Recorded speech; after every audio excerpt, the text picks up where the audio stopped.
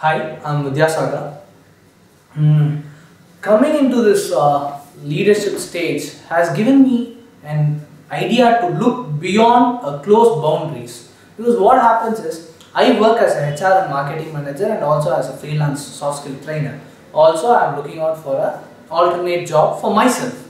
And so I teach people on how to find jobs. But when it comes to me, the practical difficulties become more. Because what we generally teach, okay, post your resume onto the job portals or attend job interviews, for example, for freshers, attend campus placements. But the real complexity is not in that. It is about what USP, it's the universal selling point, what you carry for yourself is going to matter a lot. Because when college comes for campus interviews, what problem really happens is they are time bound. Companies will have to interview 1000 candidates and select 500, 600 or at times 10, 20 within a day's time, or at times at 6 hours, 7 hours. So what happens is they have to filter a lot of people because they cannot interview each and every candidate. So what happens is they cut down based on marks. Then they cut down on how you perform into particular group discussions and particular interviews. So there your curriculum vitae or your resume alone cannot be a selling point for you, because how many of your resume is being actually viewed is the biggest question. That is the biggest challenge, because we cannot make the interviewer look, it is not justifiable on our part also because they are time bound. So we cannot make the interviewer look into each and every resume of yours because it is all and at the max 3 or 4 A4 sheets and all black printed. So it makes no difference to him. What difference it makes is the presentation ability, and how could my presenting skills could be justified, because right away being a fresher, probably for me being an experienced person for 2.5 years, I cannot share all my 2.5 years of experience, all the work that I have done in this 2.5 years within the matter of 5 minutes given to me, and that also being interpreted.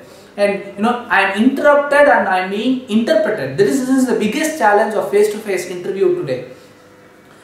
Also for the freshers, they don't have so much of experience, and all the project that they have done or the 4 years of education that they have gone through, they cannot orate in the given stipulated time, because they are being judged is based on the loopholes on their resume and how they analyze for the situation, and the company is only looking out if you are becoming employable.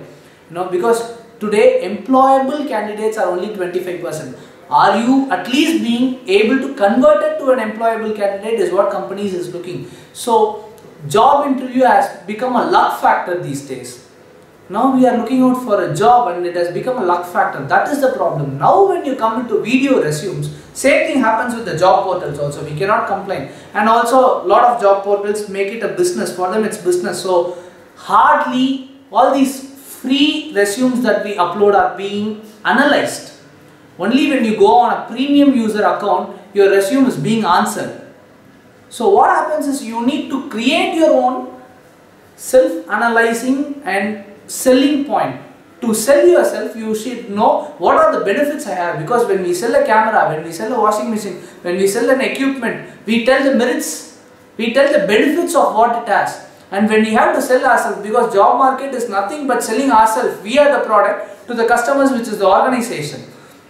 So we need to know, we need to analyze our trend, we need to understand what is the benefits of me, what is the merits of me. I am sure this is going to take a lot of time because it is not easy. We are tend to Google everything. If we don't know, we just go Google inside. But we don't know what we want. We cannot Google it in the computer. Google it inside. Google it, find it and groom your skills. Understand what is my dream. Analyze what you are good at. Create your dream and go behind it. To go behind it, rise your standards. Groom yourself on that scale and understand this takes a lot of time. I am sure it is a painful substance, because Rome is not made in a day. Similarly, all the skills those experienced people have obtained today, they have not obtained in a day's time.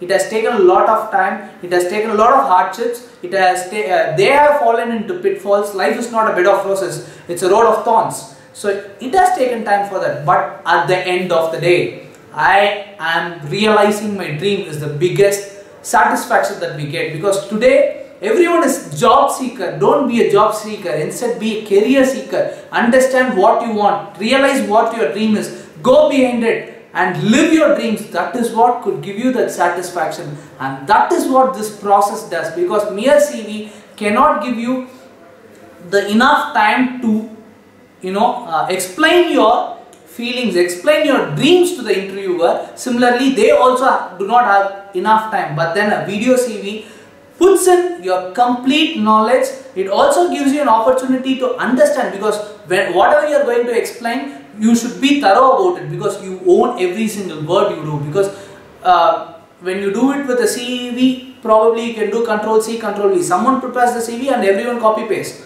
But here nothing, everything is original. You are original. So your originality is being analyzed, and that gives the opportunity, and that makes you realize your dreams and live it.